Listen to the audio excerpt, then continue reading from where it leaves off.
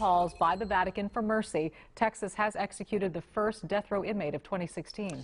Richard Masterson was put to death by lethal injection. He's accused of strangling a female impersonator to death in Houston back in 2001.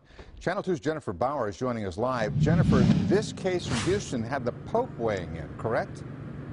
Well, you know, Pope Francis has recently reinforced the Catholic Church's opposition to capital punishment, but that did not stop tonight's execution.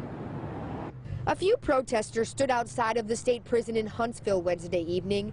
Even a few nuns who didn't want to see Richard Masterson executed for a crime he committed 15 years ago.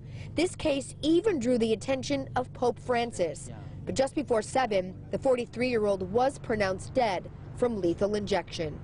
He did look over at his witnesses, lifted his head, mouthed some words to them, and then blew a kiss.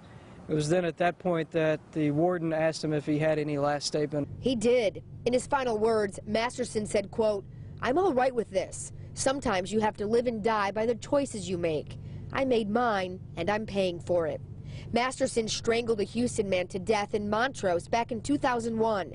He then stole the victim's car, drove it to Georgia, and was later arrested in Florida.